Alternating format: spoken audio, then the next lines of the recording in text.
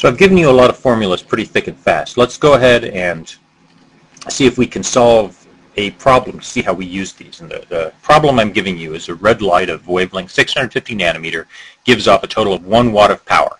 How many photons are given off in 1 minute? So there are a couple things we know. We know the power, which is joules per second, is equal to 1 joule per second. We also know the energy of a photon because I'm given the wavelength. So the energy of 1 photon in joules is equal to hc over lambda, which is 6.62 times 10 to the minus 34 joule seconds times 3 times 10 to the 8th meters per second divided by 650 times 10 to the minus 9 meters. And let's go ahead and plug this all into my calculator here. And when I go ahead and do these numbers, I get something on the order of 3 times 10 to the minus 19 joules per photon. And I'm going to use pH for photon. Well, I know this 1 watt, my 1 joule per second, is in photons per second times 3 times 10 to the minus 19 joules per photon. And I can go ahead and guarantee that this is going to give me the correct units. And so all I have to do is take 1 over 3 times 10 to the minus 19th. And I come up with N equal 3.3 times 10 to the 18th photons per second. And then if I take N equal 3.3 times 10 to the 18th photons per second times 60 seconds per minute, let's go ahead and plug this in on my calculator, multiply by 60, and I get essentially 2 times 10 to the 20th photons per minute.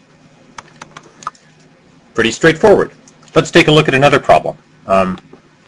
What's the intensity of the light 1 meter away? Okay, this one's a little bit trickier because I know what the power is, but now I want the intensity. And we remember that intensity times area is equal to power, or intensity is equal to power divided by area. So let's write that down because I want the intensity, and that's equal to the power divided by the area. And let's go ahead and draw ourselves our little light here. And to calculate the area, I'm going to assume a sphere with a radius of 1 meter.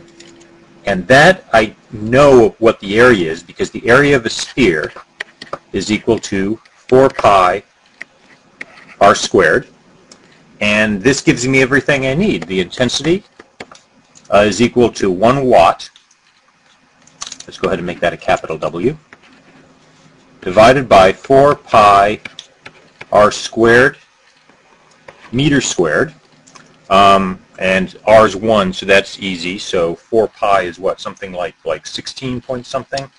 Let me do this for 12 point something. 3.14 times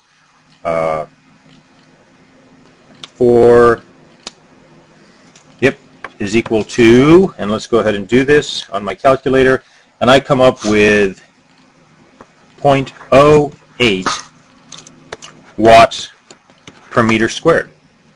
And I can convert this to the more typical units of watts per centimeter squared by taking 0.08 watts per meter squared and multiplying by 1 meter divided by 100 centimeters and squaring that. And so that's essentially dividing or multiplying by 10,000. And I come up with, if I move this 1, 2, 3, 4,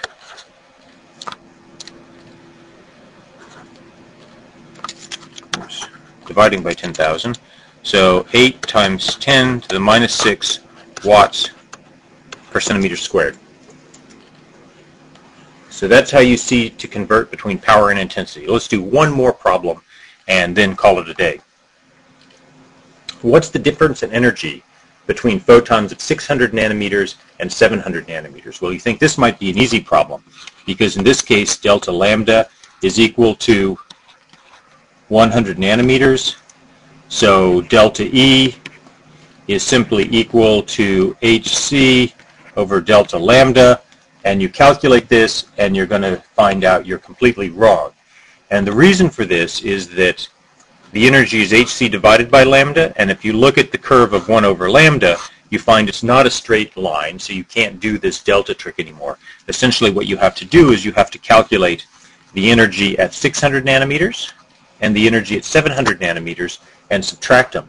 So the real energy difference, delta E, is going to be equal to hc over 600 nanometers, realizing that's higher, minus hc over 700 nanometers. And when we go ahead and do this, we should get something on the order of something like 0.4 electron volts, which I'm getting just by reading the vertical distance delta E off of the graph there. So one trick people fall into all the time is that because it's a 1 over lambda curve, not proportional to lambda, you can't take the difference and calculate the energies. And this is a fairly common mistake. You have to do it by subtracting the two energies. And that concludes our mini lecture for today, looking at photons, intensity, fields, and power. And we'll move on to something a little bit more exciting next time.